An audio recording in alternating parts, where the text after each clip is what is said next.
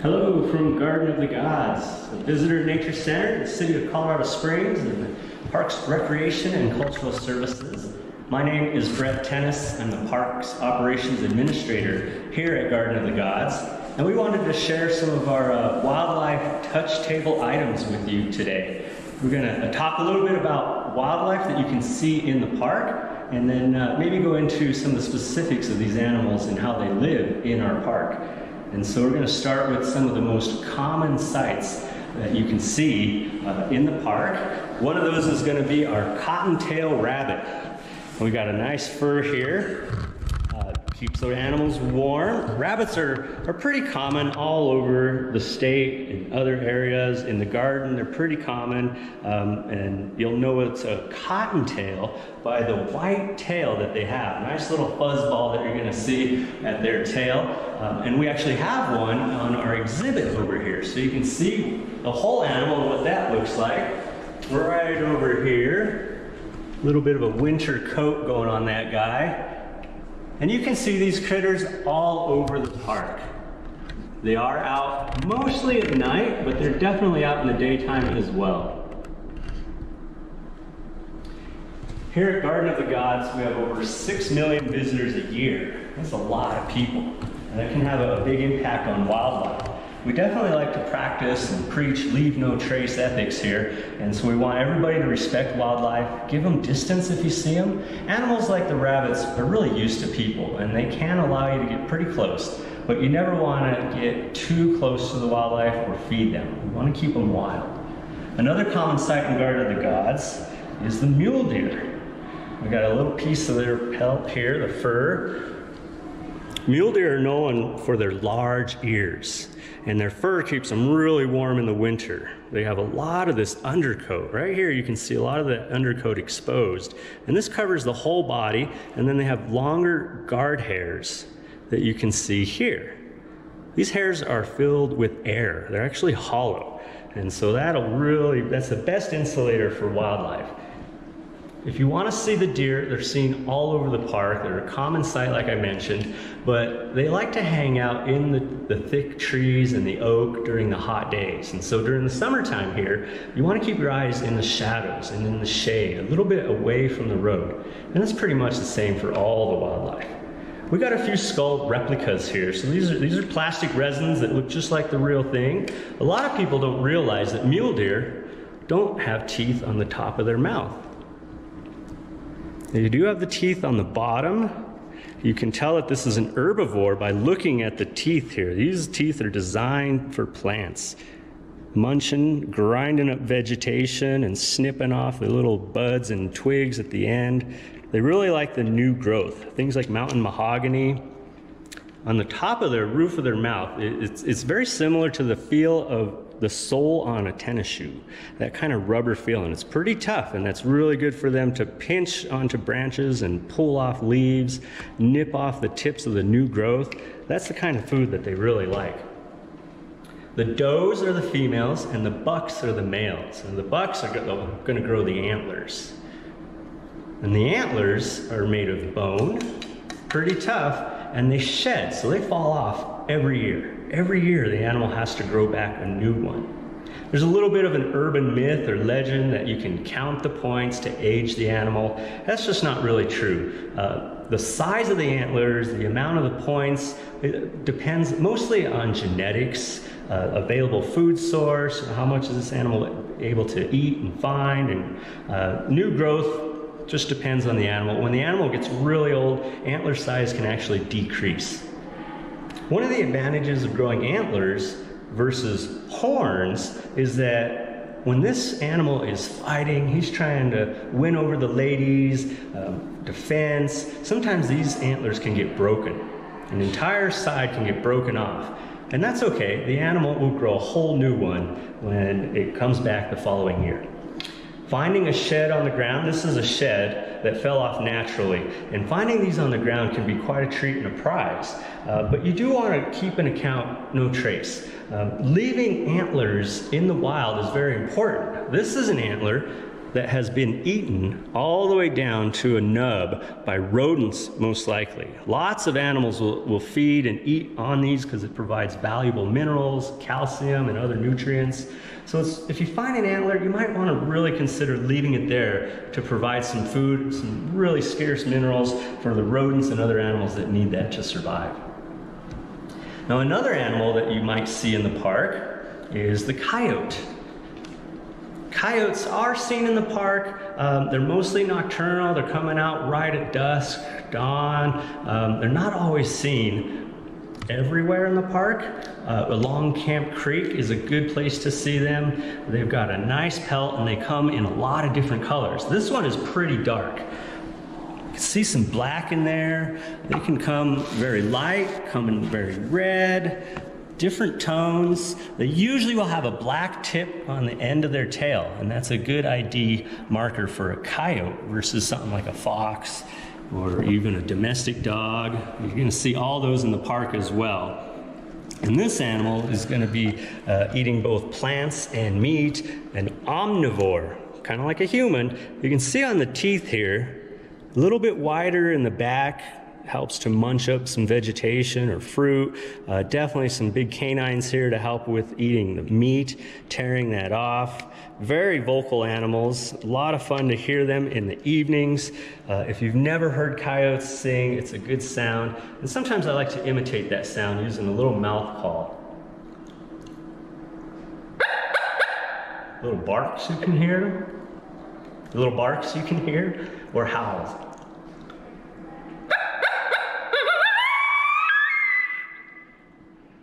A lot of fun to call and hear those guys in the evenings or in the early mornings. So keep your ears out when you're in the park exploring as well. We do have a coyote in the exhibit over here. You can see the whole full body on.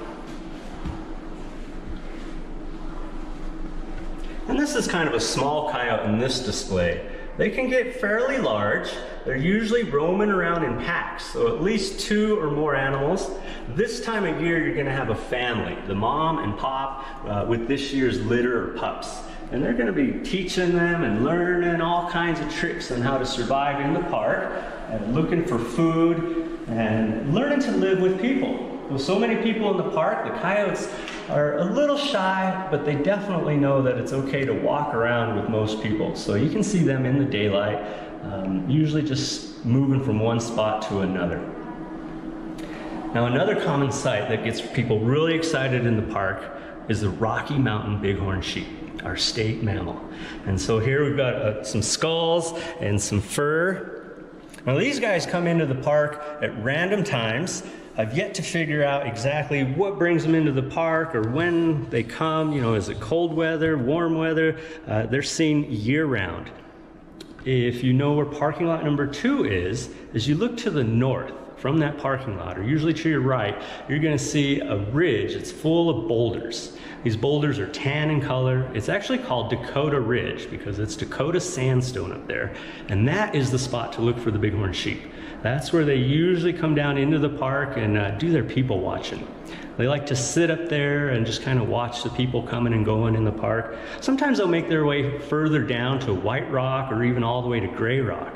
Hopefully, if somebody doesn't disturb them, they usually come down further. Chances are, people try to get that cell phone picture and they get a little too close and the sheep will end up leaving the entire park. So please respect the wildlife if they come in.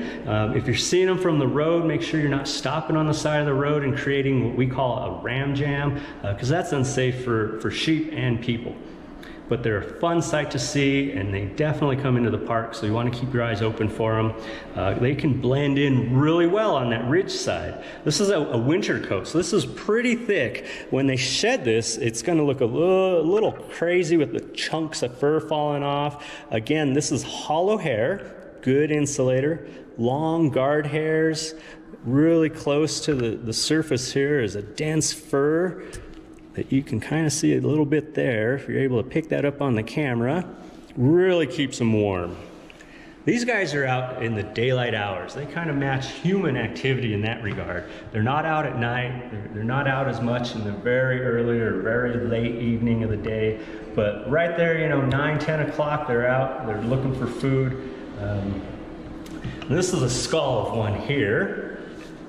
Give you an idea. Nice big horns. So this horn is different than an antler. So an antler is more like bone. This is again going to fall off as a shed, regrow every year. A horn stays with the animal its entire life. Now, if this was to break, then it's not going to grow back.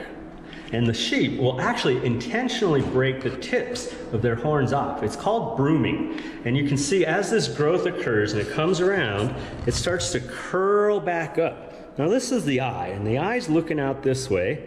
Sometimes this horn can curl back and actually start to block the view and get in the way of the animal seeing. And so they will rub this on rocks and they will intentionally broom that off, breaking it so that they can see. And that's where genetics come into play. Sometimes a horn will grow and it'll flare out to the side and the animal can see and it doesn't need to broom it off, so it won't break it. And you'll get a nice long full curl or more. Sometimes the horns grow in a little even tighter than this one, and then they'll start to block that view sooner. And so the animal will want to break that off a lot quicker. There's kind of a general rule. It's a little bit hard to do, but if you look at the details of the horn, you'll notice these dark bands growing. And so you can count these dark bands to roughly age the animal. So during the winter, there's not as much food available and the animal is not growing as much horn. Then during the spring and summer, especially if it has good access to some good food, like the animals here at the Garden of the Gods, a lot of growth can occur. You can count these rings to age an animal out. Sometimes on the edge, it's a little bit easier to see. Teeth are always the best way to age an animal. Again, an herbivore, nice teeth for eating plants. This animal still has some sharp points, so it wasn't that old. But a lot of people recognize bighorn sheep for those classic battles. You know, a ram, two rams running 30 miles an hour at each other, colliding, can create a big impact. And it's quite a sight to see if you're able to catch that. I have seen that in the Garden of the Gods, a lot of fun. And you would think that it would be solid bone that would allow the animal to be able to handle that kind of abuse. Well, we have an older skull here that we cut open so that you could see what the inside of that horn looks like. And it's actually not solid. It has all these kind of cavities that are filled with liquid that allow the animal to absorb and distribute that shock force when they are colliding. Really thick bone as well, lots of heavy ligament attachment for a very strong neck, and that allows these animals to really run at each other and collide. Some of the other horns that we can show you, this is a horn from a young male bighorn sheep. This guy was probably a 2-year-old, and you can see size-wise it's a little smaller, and that's in comparison to an even smaller horn from a female. So both the boys and the girls will grow horns, and the ewes, as the females are called, horns are a lot smaller, a lot thinner. And so from a distance out in the wild, it can be a little confusing whether you're looking at a young male or a female. But the way they hold their head is a little different. A lot of times the males, the bucks with the deer, elk, bighorn sheep, because they have more weight on their heads, they tend to run with a higher head. You know, as they're running, their noses go up and their chin is up. So even in the winter or spring, if a deer doesn't have its antlers, you can recognize when they run away how they hold their head, if it's a boy or a girl. So a lot of times, for some people, you see wildlife every day. If you're lucky enough and you got mule deer in your front yard, in your neighborhood, and you're seeing them every day, well, start to look at the details. I would suggest that ask yourself, are you seeing the same animal? Are you seeing older or younger animals? There's characteristics that you can see that can help you to distinguish individuals as well as age or sex, and these kind of things can help have more fun with the wildlife you see every day. For example, if we come back over to our mule deer here, we have a mount, and you can tell just from the body size that this is a younger animal. So things you would look at, antlers can be a clue, but they can be misleading. This is a typical 4-point, as we would say in Colorado. If you're out east, you might call that an 8-point. But that varies. Here, locally, we would say this is a 4-point buck. And this is kind of thin, so that thinness helps to see that it's a young animal. But what I really look at is the nose. So if you look at the nose, it's really straight. And that's typical of a younger animal. The face just has kind of a younger look to it. Older animals, they look a little bit worn, you know, just like we do. You have to develop an eye to see it. But the nose, where it's really straight here, older animals will always get this little notch in it. And that's the same for elk, bighorns, mule deer, lots of animals. They just look for that notch. So instead of being really straight, it would come up and down, and that can help you to tell. Things like a big pot belly, you know, a nice mature buck is going to get more of a belly. Like all of us good men, as we age, we develop a pot belly. So we'll look for those kind of details. If you're seeing something routinely all the time and you're starting to notice you might be getting bored of seeing that, because every wildlife encounter and viewing should be special, and it is.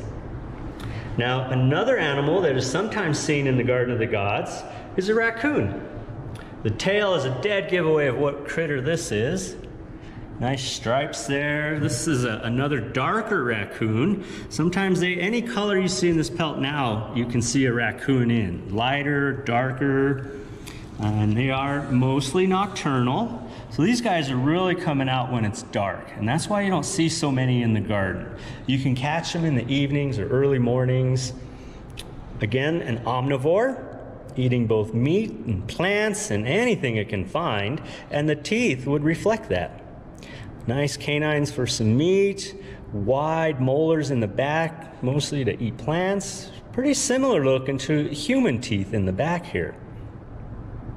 Sometimes you can just find a part of a skull out in the wild, and the details, like especially with the teeth, can give you lots of information to help figure out what it is that you found. Raccoons in the park are mostly seen on the west side of the park, kind of the southwest, closer to where they might be able to get some water. The raccoons do like their water. It's kind of an urban myth that they like to wash their food. They have very sensitive fingers, and what they really like to do is get those wet for more sensitivity. They probably don't mind cleaning up the food a little bit as well, but it's not their intention to go and wash their hands and food before they eat. But they get more sensitivity with their hands when they're wet. And they like to be around water, so that kind of leads to that urban myth. Now another site, it's not quite common, but you know, it's probably one of the best areas to see bobcat. Bobcat are definitely in the park, and we had good sightings a few years ago. It seems like they're down a little bit, but they are out there. Now cats are notorious hard to find. These guys blend in so well. The little tail is what lets you know it's a bobcat. And it always surprises me how much they move that tail around. They flick it and it wags and it's always moving. So keep an eye out for that. Nice spots on them also help to identify it as a bobcat. And they can come in gray or even as orange as this fox pelt that we'll get to. Bobcats are typically seen anywhere in the park, really, but you'll find them, you're able to spot them when they're out in the open on the edges of the tall grass and the bushes. Now these guys are carnivores. They are strict meat eaters, and now their teeth will reflect that. Nice sharp molars in the back for slicing meat and pinching off chunks to be able to eat. Very similar to a house cat in appearance. Skulls are pretty similar as well. They got a little bit bigger claw to them there. Here's a bobcat claw that you can see. Hopefully that's going to come out okay on the camera. And they're retractable. And so when you're looking for sign like tracks, you're not going to see claws in cat tracks. Versus a coyote, well, their claws are not retractable. And so you're going to be able to find the claw marks in those tracks. Another canine in the park are foxes. A red fox is a very rare sight. We have gray foxes in the park more often than red fox. Sometimes you'll see the red fox near the urban areas, but it's been a while since I've seen one. The white tip on the tail helps to identify that versus the coyote tail, which was black. Red foxes can come in black, silver, lots of colors, and they're very similar in size and appearance to the gray fox. And the gray fox is usually a little bit more shy, and they're going to be seen on the west side of the park. A little bit smaller, a lot more gray in tone. These guys are omnivores, so they're going to have a little bit wider part to their molars. They definitely prefer meat, and so they got a little bit more of the meat-eating teeth than they do the herbivore teeth. But they will eat a wide variety of food, just about anything they can find. Gray foxes are able to climb trees, and we've had sightings of the gray fox up in the rocks in Garden of the Gods, sometimes hundreds of feet up on the rocks, climbing. And personally, I suspect that they're probably looking for pigeon nests or other nests to raid. You know, wherever they can climb and get to, they're going to be looking for that food source. So keep your eyes open for foxes, mostly on the west side of the road. Rampart Range Road going into Pike National Forest on the west side is a good place to maybe catch a glimpse of those guys. Another critter that somehow we don't have problems with people harassing is a striped skunk. Skunks are in the park, and they're not commonly seen, mostly because they're so nocturnal. They're going to be coming out when it's dark, at night. You might catch glimpses of them in the early evenings or late. Anytime that it's starting to get dark, you might see a skunk. And it is possible to see them in the day as well. They can definitely be out walking around, looking for grubs, digging in logs or other things. And they're going to be omnivores, eating plants and meat and a lot of insects as well. They got pretty good noses, but definitely not a critter you want to get too close to. We have had sightings of spotted skunks in the park as well. I've never seen one. I'd love to see one in the park. So if anybody out there ever sees a spotted skunk, be sure to let us know. We're curious to see just how many are in the area. A lot more rare, but native to the local area in Colorado. Now another animal you might see, a little larger, is the black bear. Black bear are not living inside the park, but they certainly pass through the park, and there's a few that we suspect are living on the edges of the park. You can see them anywhere in the park. Mostly on the west side. They kind of tend to come in from Pike National Forest while they're looking for food. And as the residential and development grows around us, we're kind of losing sightings of these larger animals that come visit the park from Pike National Forest. That's to the west of the park if you're not familiar with the area. So I'm hoping that doesn't continue, but we'll see what the future brings. We have what's known as a wildlife corridor, this thin strip of land that allows animals from Pike National Forest to come visit the Garden of the Gods, and that's getting smaller and smaller all the time by development. Bears are well-known omnivores. A lot larger skull, larger teeth here, big molars, again, similar to us in appearance, because they're going to eat a lot of different plants. They will eat meat as well, lots of grasses. They're a little bit more of an herbivore than a carnivore, but they certainly prefer the meat because it's got a lot of protein and good nutrients to it. Big nasal cavity. These guys can really smell. When you're out in the wild, it's important to, if you're camping, to keep your food secure. If you're keeping it in your vehicle, you're kind of inviting a bear to come in, but that's better than keeping it in your tent.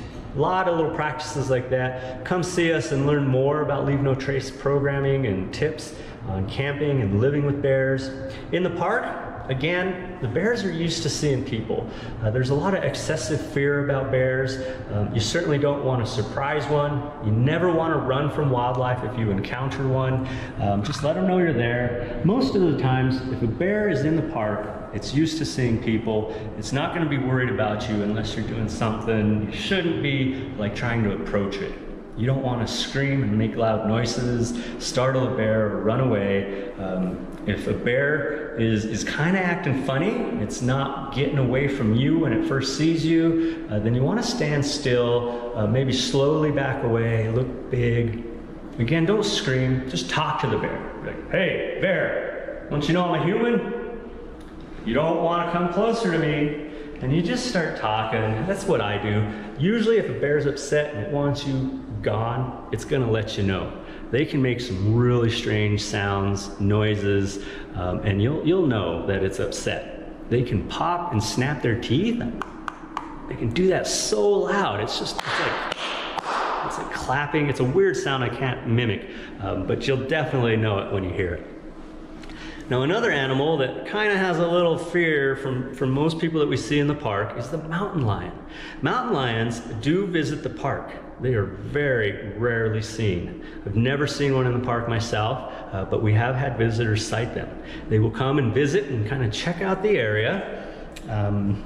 Here's a nice claw from a mountain lion. And again, this is a cat. And so this is a retractable claw. You're not going to see that in the tracks. Now, this guy is eating mostly deer, rabbits, smaller animals. You can grab that so you can compare that to a bobcat claw. So a lot more going on there with the mountain lion. And again, you know, any animal in the park is going to be used to people. They're not going to be trying to hurt or interact with people. Most often, as soon as they know another person is around, they're going to get out of that area. There's certain situations with all wildlife. Maybe you don't know that there's some babies nearby. You know, it could be cornered. It could be an older animal that's hurting for food, and it's got a food source nearby that it's not willing to leave. These animals will usually give warning signs, but either way, you always want to keep your distance. If you're taking photographs, you know, use a telephoto lens. You got to be staying on trail in Garden of the Gods, and if you get a chance to see one of these, enjoy the view. They're a rare sight. Another strict carnivore, so its skull is just basically a larger, thicker version of the bobcat. Sharp molars, sharp canines, all to help feed on meat and flesh. Powerful, strong animal. Rare sight, mostly seen kind of in the central garden area on the west side of the garden, usually not seen anywhere on the east side of the park. You gotta keep your eyes open for them. They blend in as soon as they stop. We do have a full mount up here as well to see what the whole body looks like. And this is a pretty small mountain lion for reference. Sometimes if you look really close, you might be able to see some spots. They're very faded spots, and that can help give you an idea of the animal's age. They have spots their first year of life, and that's while they're living with mom. And mom is going to be showing them the sights, teaching them how to hunt. That's usually when we see them in Garden of the Gods, is when a mother is showing usually a couple kittens or cubs around inside the park. And I think she's just showing them what's in the area, showing them a place where they can find some deer, and then they don't stick around. You can see very faint spots on our mount here, as well as our pelt over here. I don't know if these will come out in the camera. They're very, very faint, but right here you can see some darker spots. And these are just the spots fading away. So this animal was probably around 2 years old. It unfortunately got hit by a car. It was crossing Highway 24 near Red Rock open space. And so this was an animal that lived and learned where the Garden of the Gods was, Pike National Forest, and Red Rock Canyon open space, and unfortunately got hit by a car crossing the road there. A lot of these pelts, these animals lived in the park. Our black bear here, we've nicknamed Beatrice, she was hit by a car by Balanced Rock. And this bear got in the habit of raiding trash cans and hanging out near the road, or possibly was being fed, we don't really know. But this was a bear that got associated people and food, and that's never a good thing for wildlife. Unfortunately, it got hit by a car. All these pelts have stories. If you come see us at Garden of the Gods, we would love to share more information with you, more details about the specific animals that share the park with us and you. I hope you've enjoyed spending some time with me, and I hope we can teach you some more. Thank you.